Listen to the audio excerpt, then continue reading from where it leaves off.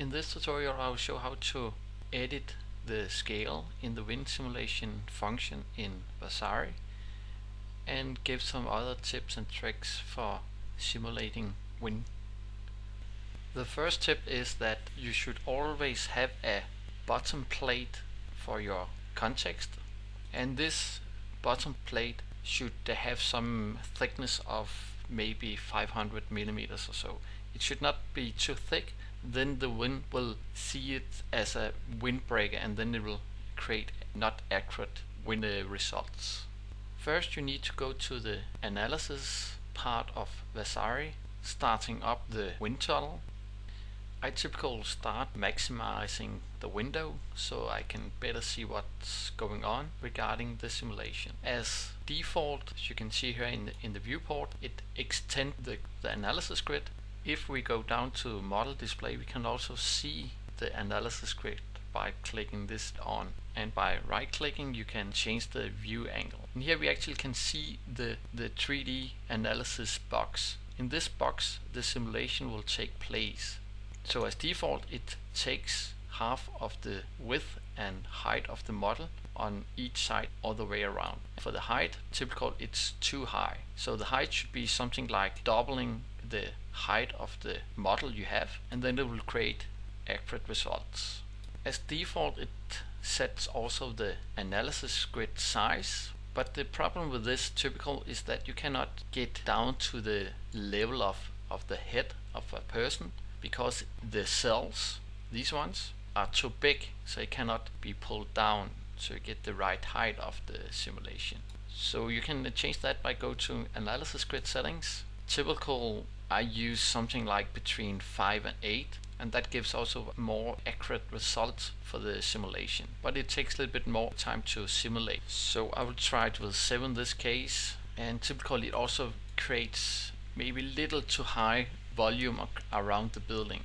So I also pull that down, in this case 150, I think it should be okay, to have not too many analysis cells. And now we can see it takes a little bit longer time to calculate the wind pattern. And now I have a better opportunity to control the height of the analysis grid.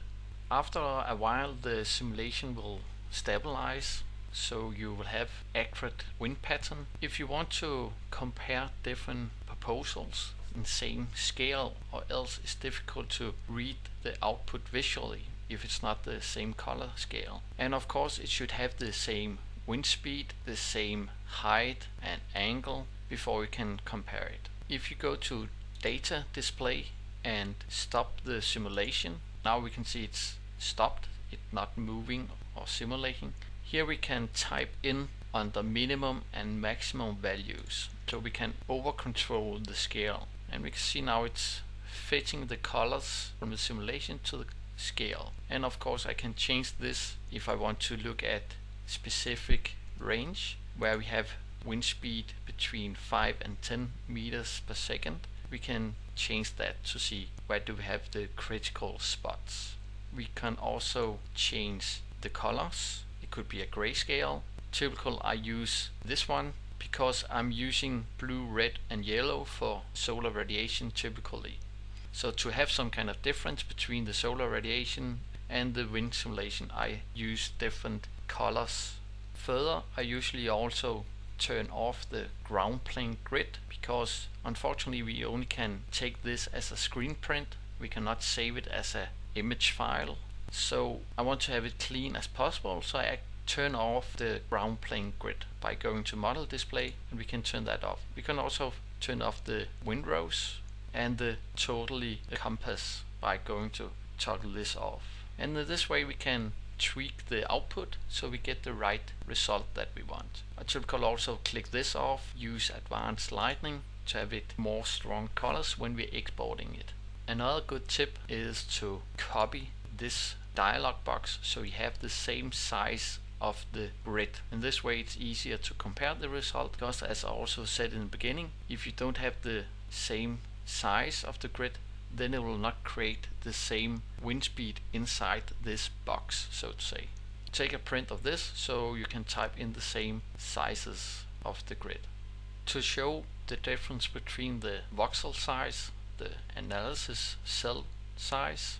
Here is the first one. I used 8 in the voxel size and 4. And as we can see here, it's of course getting more detailed, more accurate by having smaller voxel size. But it takes a longer time, and sometimes you don't have time enough for waiting on the results. But maybe on the final simulation you want to send to your client or in the scheme, you could use a smaller voxel size to get a more accurate and more fine result. But for early stage, higher voxel size is okay, because it's only an assumption of how the wind could be on this side.